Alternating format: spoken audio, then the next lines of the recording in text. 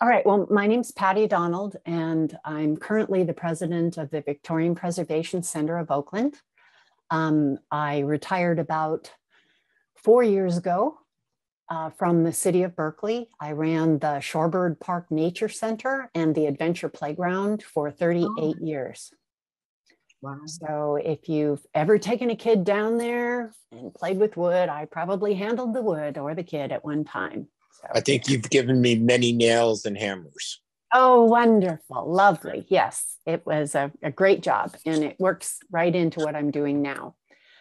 My grandfather was born in this house, and I'm going to tell you the story about how it came about and what our challenges have been and what we've tried to do about it. And the more people that know about it and understand it and appreciate it, the better. We are one of the 5 historic houses in Oakland. Do you know what the other ones are? The other 5 houses, the 5 historic houses in Oakland, do you know what they are? There's one on Lake Merritt. Yeah. Dunsmuir. Dunsmuir is one. Hellman Dunsmuir. What's the one on Lake Merritt? No. Somebody went to college, maybe university. Cameron Stanford. Stanford, yeah. Okay. And then the mayor used to be mayor of Oakland. Pardee Dam. Pardee, where we, right. okay.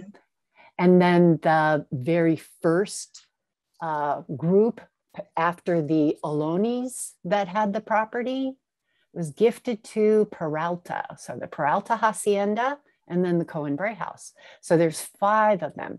And what they all have in common is they came with money or a trust, or they're owned by the city. We don't, we aren't. So it's a little bit different that way. So I'll go ahead and get started here.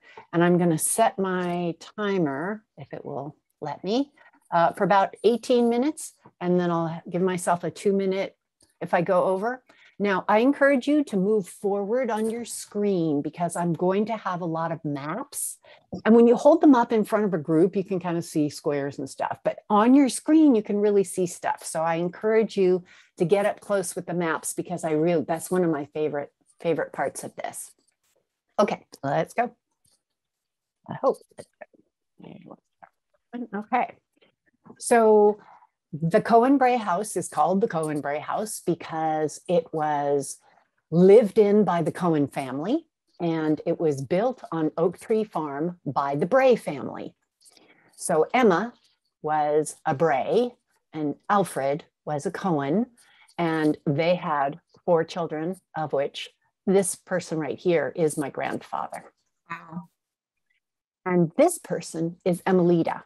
And she lived in the house for 90 years. She said, I grew up in the country and I ended up in the city and I never moved anywhere. Okay. Moving forward, my arrow keys aren't, there we go, it's just slow. Okay, so the people make the house, but the land makes the house. So if you look up here, you can see the Carquinez Straits up in here. You can see Huchin. These were the first people who lived in this land since the beginning of time, if you go with what they say. And right there is where the property is. The next group of people, Spanish missionaries, had it from 1770 to 1833, right in this area here. And I love, this is my favorite map, and I've had it for years, and I used it at work. And it's kind of hard because the whole bay is kind of smooshed into this square. But if you get the idea, here's the Golden Gate is here to the left. And then you can see Yerba Buena Island here. So the bridge is eventually going to go through here. You can see up through the Carquinez Straits and up into the Delta. And you can see where the Sacramento River goes up towards Sacramento to the left, and the San Joaquin goes to the right. And here's Mount Diablo. And you can see the earthquakes that have shaped this land. And the earthquakes still are shaking this land. So when this map was done, San Francisco was quite a bustling town. And all the people that were there obviously were there because of the gold rush initially and filled it all in with people and became a busy, busy place. So in order for people to get anywhere, my great-grandparents figured out that they all needed transportation. They needed transportation for themselves to get from one point of land to another, and they needed transportation for goods to feed them and care for them. So that is where we're going to go next. They ended up going there, and you can see it's just a peninsula at this point. It is not an island. Alameda is not an island. So we're going to zoom over the top of that. Something looks a little bit more familiar to you. And you can see right here, the W.A. Bray house is right here. And so Fruitvale runs behind it. And the Cohen house is here. And this is obviously after they dredged this channel. This is San Antonio Creek. And that happened during the time my great-grandparents owned the property next to it. And you can see beautiful Lake Merritt, and I'm sure your lamppost is down there somewhere. Okay, interesting. Sorry. Okay, so if you go back in time, you can see where before it was dredged, and this is San Antonio Creek, kind of where the red is here. And you can see that A.A. Cohen owned quite a lot of property in here. And if you head up here, this is W.A. Bray. So he had about 106 acres. W.A. Bray had about 200 acres in the Fernside area at this time. So Cohen's family owned slaves in Jamaica on a coffee plantation in the 1600s. And they emancipated the slaves, late 1700s, emancipated the slaves. They lost their income. And when A.A. Cohen was about 17 years old, he was given $50 and said, go up to Alaska. They're having a gold rush up there. Check it out. And so he went up to Alaska. Nothing panned out there. He ended up coming down to Marysville and then San Francisco. And with his $50, figured out a way to make it rich. He created these ferry systems that would go from San Francisco to Oakland on the ferry, and then from Oakland, and you can see the ferry down here in the corner, then from Oakland, you could take his train down to Niles or where the Warm Springs Hotel was. And he had a private resort down there that people could come and visit. So he was smart enough to take over these two failing railroad companies and make them very profitable between 1863 and 1869. And then just prior to the Transcontinental Railroad coming to the East Coast, he sold it to them. And so he made quite a bundle, and they created a monopoly.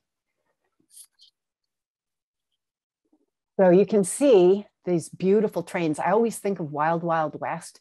A.A. Cohen actually had his own rail car that was like an RV, and he could hook it up behind any engine.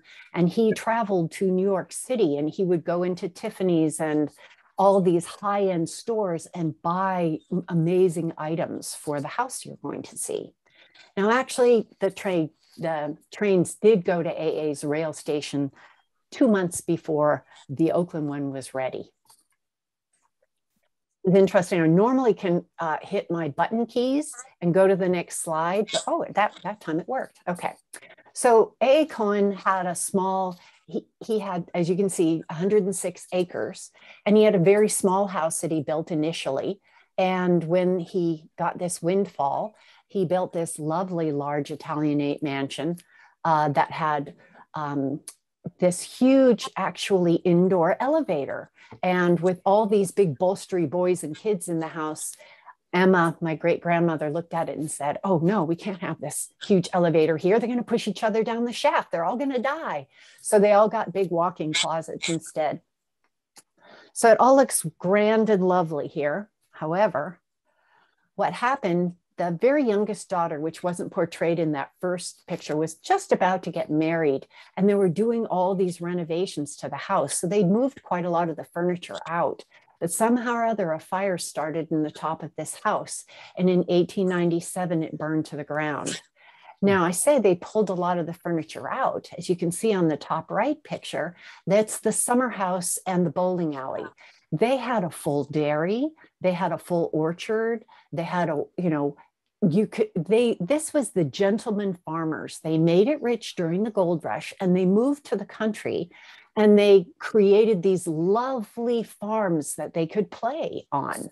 But they also provided food for all of their relatives, which lived nearby. So one of the reasons why the house burned was because Emily Cohen didn't trust the city of Oakland. Through eminent domain, they cut right through the center of their property to make Alameda into an island. So you can see them working on it here. The top one, it isn't full of water yet, but this is the old Sawzell Creek coming down this way. And then this is the Sawzell Creek in 1905. Now, E.A. Cohen was a black and white photographer right around the time, just before Ansel Adams came out. And he has some amazing historical pictures of the Bay Area and San Francisco and the earthquake and all of those. And Pat Hathaway has his collection, unfortunately. Otherwise, I'd be showing a lot more of those pictures. Okay, back to that picture I showed you initially. Here's where they dredged right through San Antonio Creek here. So here's Cohen's property, and those pictures were taken right at that intersection there. Now, because A.A. Cohen had his own rail car and his own rail station, he had his own station that he personally could get on his train right on the corner of his property, which pissed off the big four by no end. He had major battles with them. He actually didn't originally work for them. He was in many, many lawsuits and battles against them, and he kept beating them. And so they hired him. If you follow Sawzell Creek up to where the red squares are, this is all Bray property. And the house that we're going to see is right on the back side of Sawzell Creek here. So it's going to be this property right in here that you're going to see in a second. Right. Okay, so here's Sawzell Creek running up here, and here's Foothill, and this is International here.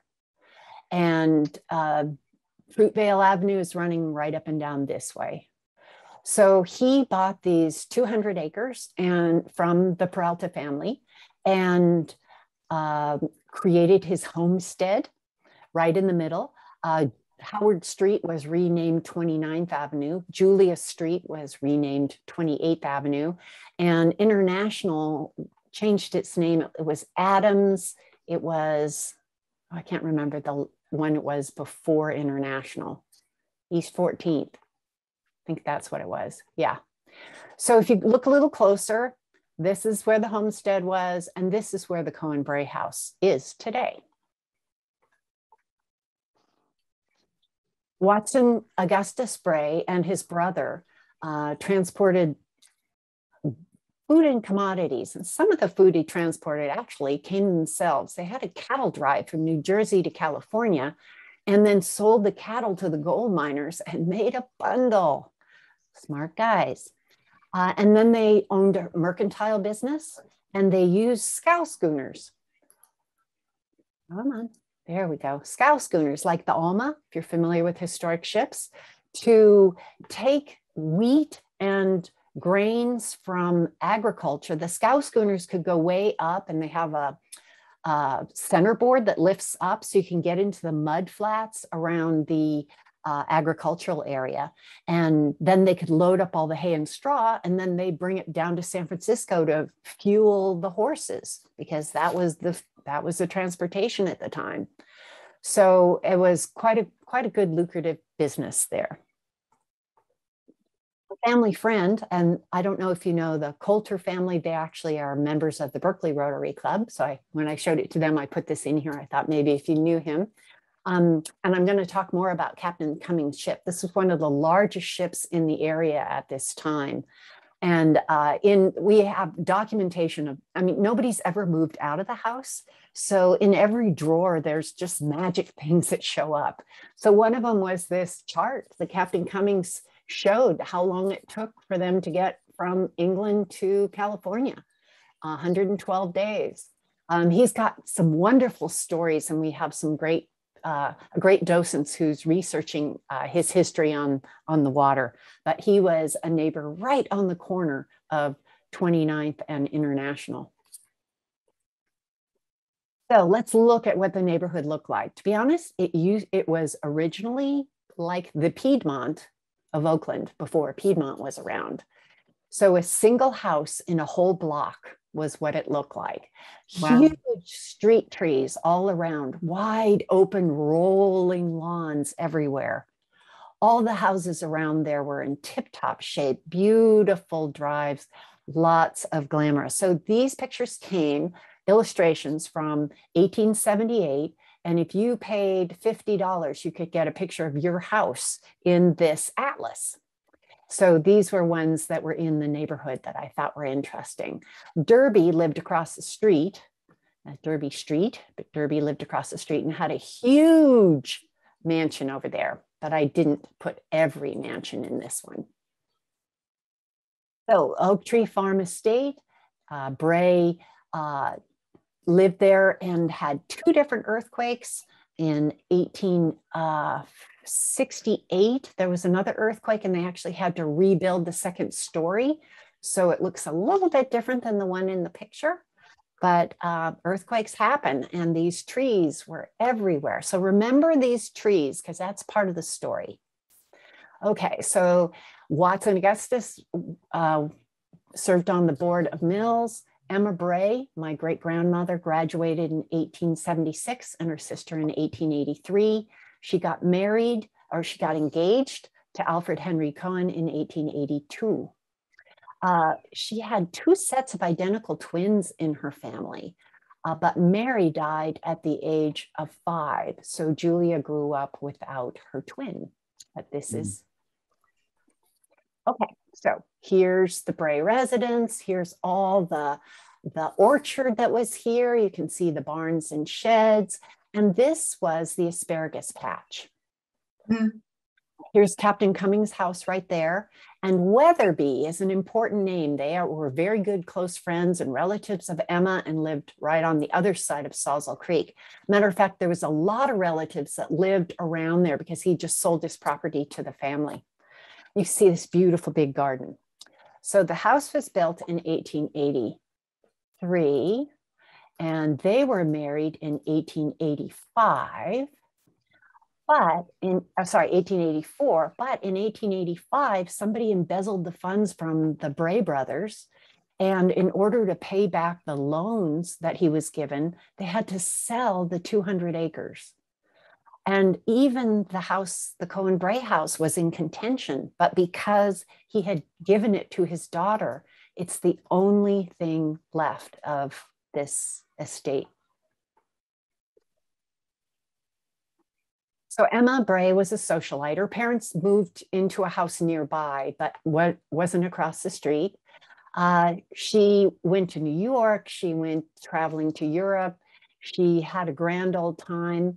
Alfred Henry grew up in that rich family, but he was sent away to boarding school from the age of 6 all the way through high school. And then he spent 6 years in college. So even though he had that grand estate, he really didn't spend much time there. And he hated that he was in boarding school. So he homeschooled his kids all the way through high school because he wanted them around. But he was kind of a, he was a rich man's. He had racing horses. He trotted. There was all sorts of racetracks nearby. He loved to hunt and fish, which you'll see when you get into the house. Well, as he got older, he died in 1925. He wanted to be an inventor. In the Victorian time, everybody wanted to invent. So he created this wireless radio called the Pulse Arc, and it was used in 1917 for the Navy to listen to Germany. All the other radios were told they couldn't do it, but they used this one. So he was so excited about this. He had all these patents out on it. And then there was a big explosion. It caught fire because it actually, I think there's gas or something in these vials, and the whole thing caught fire. He got badly burned. It burned down the garage for like the third time. And then because he didn't get the patent, he might have died a little bit from being depressed because he had greater plans than that. But they had 4 beautiful children. Oh gosh, I'm going over my time already. We had 4 beautiful children, of which is my grandfather. My Emma, as she got older, is sitting in the chair on the left. My mother got married on her wedding day. Picture of my mother wearing the same dress later. And I was wearing my mother's wedding dress in the picture on the right. And you can see my mother with Emelita there on the right side of the picture. Okay, I'm going to go a little longer. All this stuff happened. The family was given a choice. What do we do? Do we sell the house and distribute all the stuff in it? Well, Emelita kind of started the process and got it on the National Register of Historic Places and became an Oakland landmark. So the family decided not to sell it. We decided to create a 501c3 so that we'd be able to get grants to be able to preserve the house. And so far, we're doing our best. So it's an East Lake bracketed stick house. So East Lake, I'm not going to get into it too much, but as if you come see the house, you see these features of these cornices and these hard verticals and horizontal lines and protruding overhangs. Okay, so here's the house. We're going to see the first floor. I'm going to show you the first floor in this area here and a little bit of the kitchen. But if you come on your tour, you'll be able to see the second floor. So second floor, there's a master bedroom in the front. Emelita's bedroom there, they shared a bath. There were 2 bathrooms upstairs, no bathrooms downstairs. The girls had a room, and then the servants' quarters, the cook's room and the maid's room. And those are the rooms that I'm working on right now to get ready for a caretaker to come. But lo and behold, there's a whole nother 3rd floor, a full attic. My grandfather, I think, might have slept in the tower, but I think actually probably in the right corner in that attic because there's something written on the wall that says bed for sale, inquire within, Douglas Pray Cohen. So I think he might have slept in that area, but lots of storage and everything that broke got taken to the attic. So we have all sorts of wonderful old antique broken furniture up there. But right now we're going to start and go through the front door and into the parlor, the library, the dining room, and in the back areas. When you walk in through the front door, it was actually, this front door was a wedding present. It was a butt end log of a virgin redwood tree that was what they call curly redwood. And if you look here and see kind of the grains here on the paneling. Now, in these days, nobody used redwood in their house. It was made for outhouses and chicken coops, but nobody thought about putting it inside. But it looks quite good, I have to say, and quite beautiful. So what you're seeing here is a family that never moved out. All the wedding presents from that original wedding are still in the same locations they were. And nobody had any money to do anything to the house, to do any great remodels or changes over time. The matriarch, the man of the house died in 1925, and then there was a depression, and the 2 ladies there didn't have jobs. So they kind of held on and did what they could with the money they had, and also being able to be a recipient of when all the other houses started to be dismantled and taken away, a lot of the furnishings came to the Cohen house. So if you see this beautiful piece here is reflected in the mirror here. And this mirror that you see here was an over-mantel mirror. This is a fireplace, an over-mantel mirror in the Fernside house. So you can see these little pieces here. So this is a 12-foot ceiling. This was an 18-foot ceiling. And the details are really quite amazing.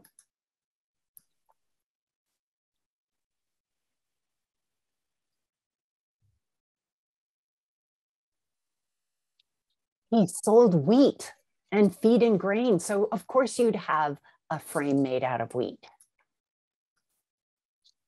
The dining room. Oh, wait, we're gonna go back.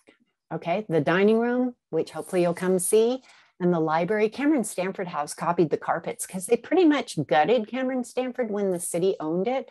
So they didn't have any historical references. So that's what we are, a study center for museums or people who want to know a three-dimensional house that hasn't ever been changed. Okay, so a couple changes. 1896, they added a porch, they cut out a door. All those teenagers needed a breakfast room and not a formal dining room to eat in. And then after 1907, the earthquakes knocked these two chimneys down into these rooms. And so they bumped them out over to here. So you can see these rooms here were all moved out and opened up over here. So if you go into these rooms, you can see that they were done during craftsman style. This huge mirror here was one of the ballroom mirrors from the Fernside estate. It was made to look like a hunting lodge. It's very comfortable and warm and one of my favorite rooms in the house. Okay, I'm just teasing you with a little bit of the house. This is what we do with the stuff inside. We're trying to maintain it and show people what we've got and have them be part of what we're trying to do. So I hope you guys maybe want to have fun with us too. So education programs, the children that walk by say, okay, is your house haunted? Is the #1 question. And we say, yes, it is haunted. But if you're a nice person, then the spirits will know that you're a nice person and you will never be harmed. And they're okay with that. That's what you were worried about, right? Okay, don't worry about it. Okay. We have students coming from all over, walking distance. We have 5 schools within walking distance of our house. That was the biggest problem at the Berkeley Marina. Transportation cost more than the field trip. Okay, so we had a collection of, Emily collected all the newspapers and talking about civics and what kids have to learn in high school. It was kind of cool for them to think about a family going through it and living through history. Kids like to see themselves in the mirror and they love to go up into the attic and see all the things around. The key clubs come, service clubs come and get credit for graduating and make a big difference in our yards. We've had Rebuilding Together come and rip out all the ivy and help rebuild the back porch. And a group's called Restoration Works International also has helped us with painting and a lot of different projects. The big projects we completed were we did get a whole new roof, which helped us all sleep a lot better. I've learned how to work on wallpaper. We painted the back porch. And again, we painted the front rails. So this is what I think was interesting on Instagram. This was the original kitchen. There was a water heater right here. The water heater went into the stove that we ended up uncovering here. So we fixed the plaster that was falling down off the top. We took off the top. This is where the water heater was connected onto the stove. Each of these concentric circles, you would put a different size pot depending on what you were cooking in. And this was the hot box here that they used coal to heat it. There were eggshells, chicken bones, a whole bunch of hairpins, an old plastic toothbrush, all sorts of goodies shoved down in here. But you can see the pipes running around. So the water, cold water would come into the stove, it would get hot and hot water rises, and it would go up this pipe upstairs to all the bedrooms have their own sinks, and the 2 bathrooms were upstairs. So this heated the water for the whole house for showers, and it had a huge oven in the front, which we're taking off here to also bake in. So this is what I've been doing lately. I've just been sanding this all down. We're getting ready for brand new linoleum floors. The whole place has been painted. It's bright and white and beautiful, and you'll be able to see it. I went through and the hardware had all been painted over. So this actually is that orange goo you put on it. And I scraped it all off. And then I found the book where they ordered these pulls and latches for their cupboards. I still have to work on this one a bit more. So it's painted, it's looking beautiful, and it's going to get this floor right here. This is called Himalaya. So if you come after the 16th of October, you'll see all the floors. So today I was in there pulling out all the tacks in here and nailing down all these, getting ready for this to be put in the butler's pantry back here and the hallway that goes along in here. This is the original pattern, which we were able to get copied, and it's going to be in vinyl. So we're very excited to actually have it come down. It just wore off. And then they tacked over this red stuff on top of it. And it's just been an awful area to take people through, but not anymore. Okay, but there's still awful stuff going on in the house. Weather is not our friend. I want to just get a bunch of preservative and spray it on until we have a chance to get the money to paint it. But she's fallen apart. Things are falling off. It's not safe. And we are doing our best to show people that we mean business, and we're working very hard to make the house better. And we're very excited about where we're headed right now. But we do need membership to have that happen. Now, if the house falls down, it means all this stuff that they saved. I mean, imagine never moving out of your house and never emptying any of your closets or drawers.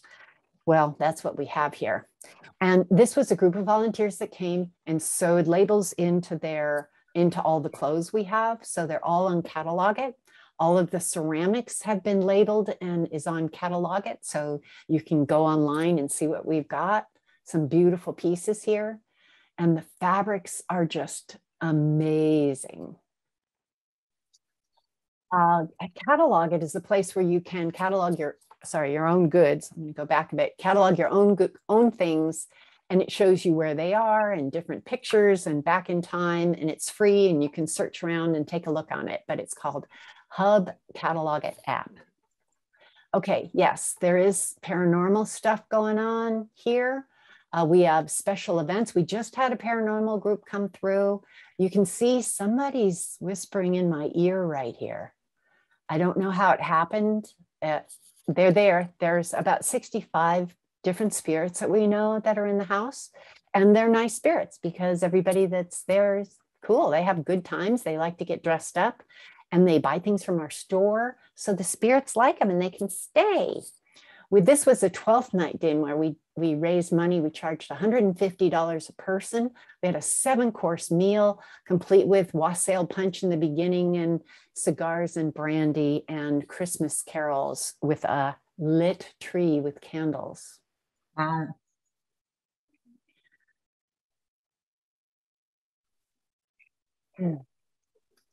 Okay. Well, this is the end. I'm getting there. COVID's almost over. This is the Y Young Adult Project group that came and did tours and worked with me for a while. We're hoping to encourage many people to come back and get dressed up over Christmas because we're going to be looking really good over Christmas. And you can help us. You can become a member, for a cup of coffee, you can really help us. Connect us if you know people that like this or want to have tours or like talks or like to work on wood or in the garden. We appreciate knowing about anybody because we can't do it ourselves and we need your help. So thank you very much for allowing me to talk to you all. And do you have any questions? Thank you. I love the in-depth history. And I mean, the idea of family keeping a home and never really leaving. I think that's really exciting that there's so much stuff in the attic that still needs to be cold. Not in the attic, it's in every friggin' drawer. I guess I should mention my husband and I live in a Victorian, and so the fact that we got to have this presentation is super exciting. You have there's the bay windows and the original pocket doors, a little peek into it. But it's so cool to see it being restored. I guess my question is kind of related to restoration. How do you kind of approach that and to try to be kind of accurate, but still kind of display what life was like back then? Well, to be honest, the first, 30 years, I've been working on this house my whole life. We go and work on it, but first 30 years, it's just kind of maintaining it. It's like cleaning up the garden, cleaning out the gutters. And then if, we got a leak, we got a roof. And we were waiting to get enough money to buy the best roof with all the right shingles and all that. And it's like, we're not going to find the money to do that. We have to do something now. And so it just, if your roof leaks, you lose everything, the walls, the floors, all the original wallpaper, all the original carpeting, it all gets damaged. So I was really glad we did that. And then we basically just show people the pretty parts of the house for many years. And we recently started doing restoration because my second cousin, who has been the last relative so far, I don't know if my children will ever want to move into this place, but who knows? Last relative died in May. So he died in May. And so he was a machinist. And I love him dearly, but he was kind of a grubby guy. And the house and the kitchen and the walls and everything he touched were grubby. And so we just needed to clean it up. And we thought, well, while we're cleaning it up, we might as well, uncover this shelf that the stove was under. And, it was really, really fun. So that started it all. And then we actually called, it's Locke and I can't remember it right, Montague. And they actually still sell stoves from Hayward. And our other stove is a spark stove. And Cohen-Bray worked for Montague in the early 1900s and created his own business called Hammer and Bray. And so he built the other stove. So it was like, oh, okay, might as well talk about stoves. And then without having a caretaker, we're like, okay, well, how do we do this? So we invested some money, and the spark stove has always worked, but it works really well now. But then I had people saying, but it's gas. You shouldn't be using gas. So I guess we need to get electric hot plate in there to have stoves over the generations, from coal to gas to electricity, and see how that goes. So the other thing is that the hallways were just disgusting. And we have a new board member, and she said, why don't you just spend some money? And we did. And we put it out there, and people ended up giving us a little bit more so that we could get better quality things. Our Hank Dunlap is our historian, who used to be the textile professor at the College of Arts and Crafts. And he has really taught us what a treasure we had.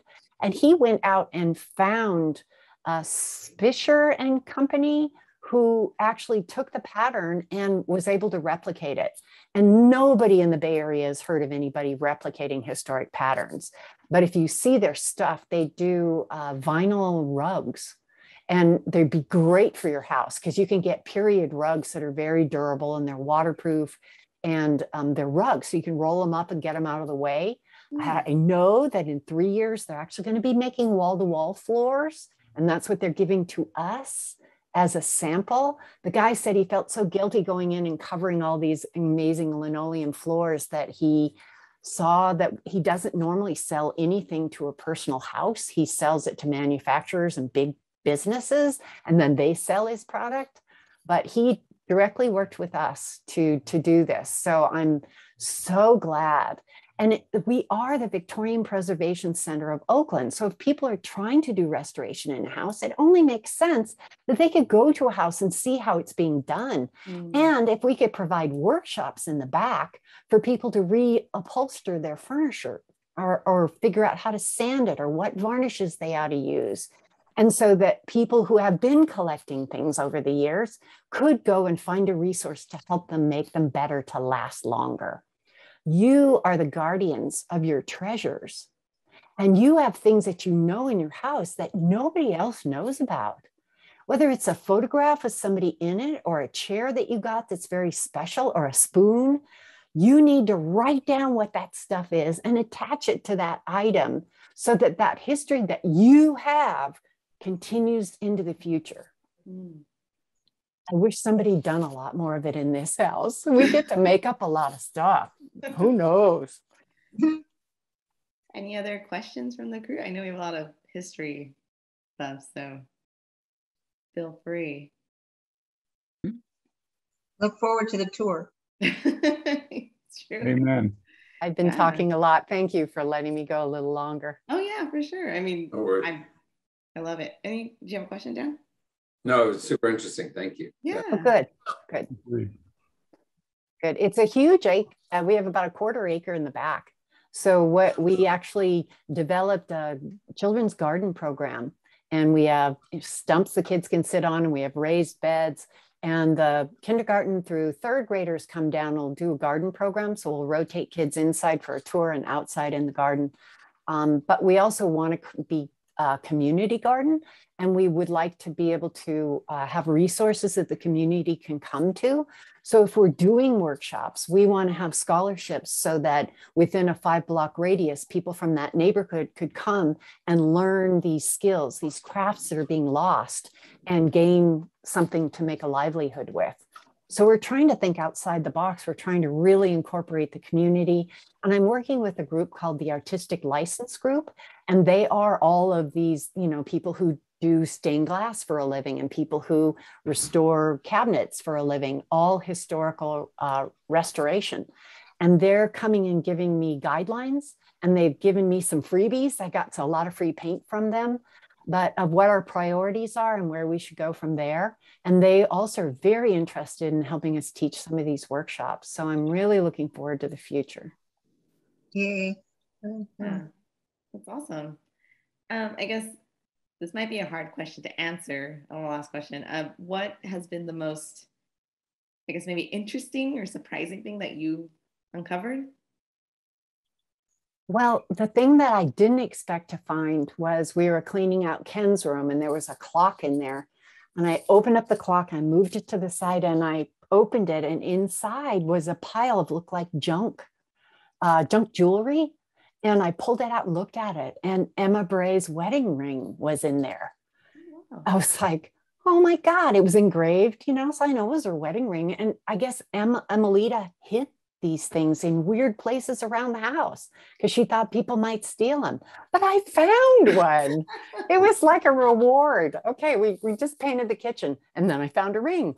What am I going to find next if I repair something else? So we'll see. Thank you so much, Patricia, for taking the time to speak with us tonight. I'm really glad we connected over Instagram, and this is such a fun topic, and it's about our history in Oakland. As a thanks for speaking to our club, we are going to be donating some vaccines in your name. What kind of vaccines? Next, polio vaccines. I'm sure you might know because your husband's part of Rotary, but we have a mission to end polio now, and it's only the virus is only endemic in Afghanistan and Pakistan at this point. So your time, we are contributing these vaccines, and thanks for your time with us. Thank you very much.